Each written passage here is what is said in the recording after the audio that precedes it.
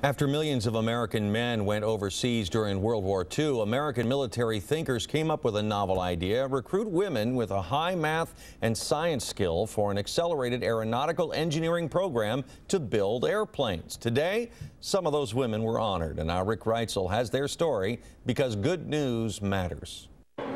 5 of the 900 women trained as engineers came back to the site that held such fond memories. We started a trend. Training women as aeronautical engineers was a revolutionary idea, and they did 2.5 years of standard curriculum for aeronautical engineering in 10 months.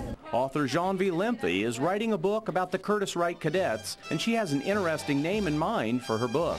Oh, it's probably called the Sisters of Icarus. Why?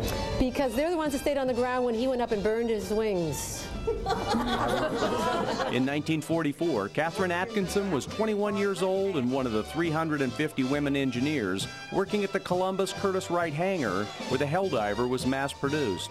That gave me an opportunity. I saw an ad in a newspaper at my hometown of Marion, Ohio, that said about the program out at Purdue, and I signed up for it. Other than that, I probably wouldn't have gone to college. 24,000 people worked at the plant on around-the-clock shifts because America desperately needed to outproduce Germany and Japan.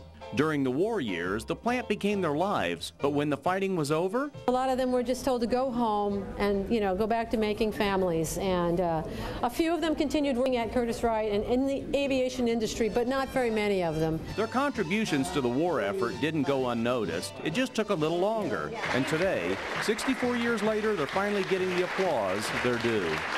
In Columbus, Rick Reitzel, NBC4.